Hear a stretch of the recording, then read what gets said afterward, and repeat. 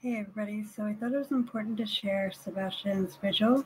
I know everybody has seen all the interviews and everything else on everybody else's channel, and you probably have seen the vigil on everybody else's channel, but I have been giving small updates. I haven't been doing every single little thing with Sebastian's case because everybody has been doing his case every day. But I thought this was important because it's special.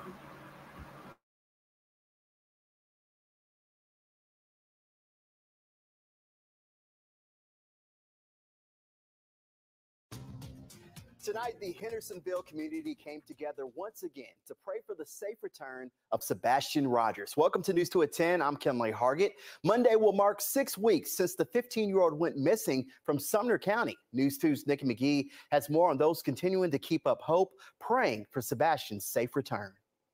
We are one, Lord God, and we believe and we decree and declare that Sebastian will come home safe and unharmed.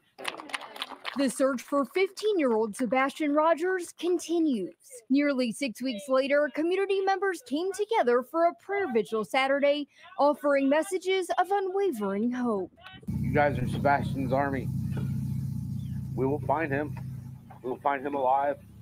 We will find him well. Sebastian's father, Seth Rogers, thanking all those who have given up their time to help search for his son. Sebastian's grandparents also speaking out, coming all the way from Texas for a second time to help locate their grandbaby. He loved to talk about plants with me. He loved to talk about animals with me. He loved to go fishing. And he would say, you know, Mimo, that's our favorite sport, right? Sebastian's family also had a strong message for anyone looking to benefit from their search efforts. You're going to be out here doing what needs to be done to bring our grandson home. We appreciate it. But if you're out there just making money, stay away. But throughout the investigation, strangers have become allies.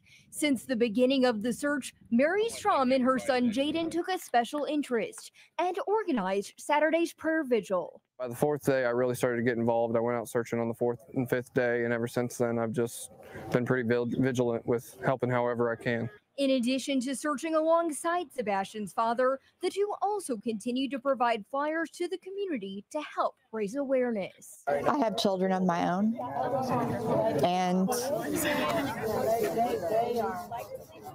it's hard to not see their faces when you look at his. And I think it's hard for every mom and dad here. Saturday, they ended Sebastian's prayer vigil with handwritten messages to Sebastian, ones they plan to share with him upon his return. We can't let this case get cold. It cannot get cold, and we will find him. And the more vigils and the more news presence and media coverage that we get, the more his face keeps out there. And maybe somebody will see something and they'll say something, and we'll get Sebastian home. Now, tonight's event was held at the Rudder restaurant in Hendersonville. Strom and her son will leave flyers there for anyone who would like to help distribute them. And if you have any information on this case or Sebastian's whereabouts, you're asked to call the Sumner County Sheriff's Office or the TBI right away. Kenley. Thank you so much, Nikki.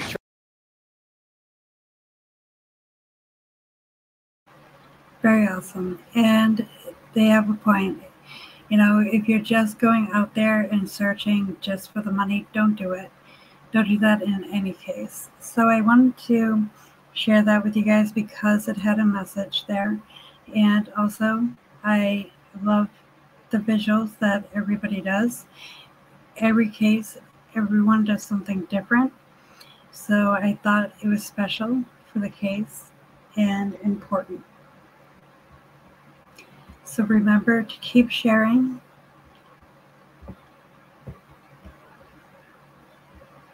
Hold on, I'm going to bring it up.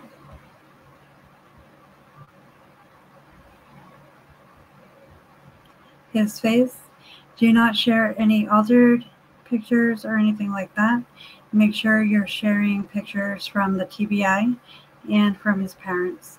And please don't get mixed up in all the extra stuff.